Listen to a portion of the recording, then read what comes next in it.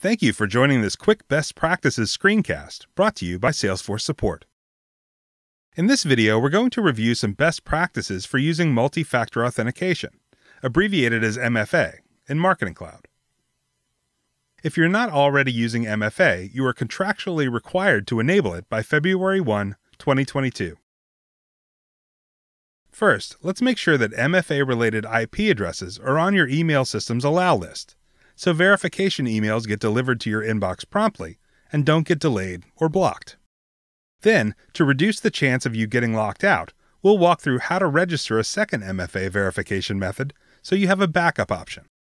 Finally, we'll look at setting up a second administrator so they can help you regain access to your account in the event you lose access to your MFA methods. Let's start by making sure that your email provider does not delay or block the initial MFA setup verification email from Salesforce. Visit Salesforce Help via the link in the description below for a current list of the Marketing Cloud IP addresses used for MFA verification communications. Note that there may be stack-specific IP addresses listed and other IPs that apply to all stacks, so be sure to note both sets of IPs to ensure your tenant is covered. Contact your email system administrator or IT support and ask that they add these IP addresses to their allow list in their email system.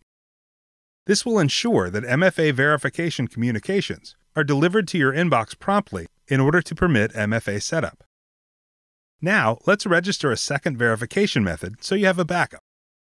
Once logged into Marketing Cloud, hover over your username in the upper right corner and click Cloud Preferences. Scroll down if necessary and look for the multi-factor authentication section. Click Register next to the method that you would like to set up, and continue to follow the on-screen instructions until complete. Registering an additional verification method allows you to continue to log into your account in the event that you lose access to your primary method.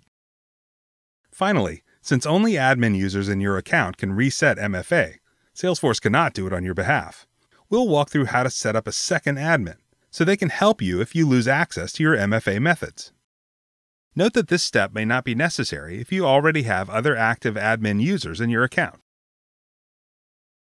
Once logged into Marketing Cloud, hover over your username in the upper right corner and click Setup.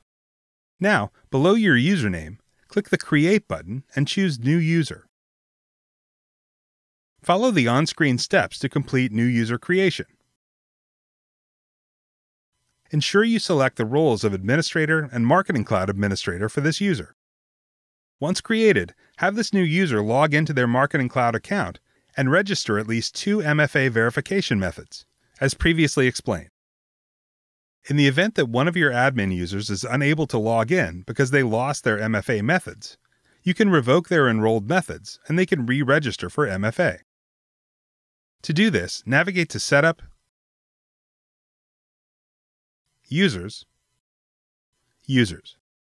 Click the affected user, and then click the Revoke link next to each of their registered MFA methods.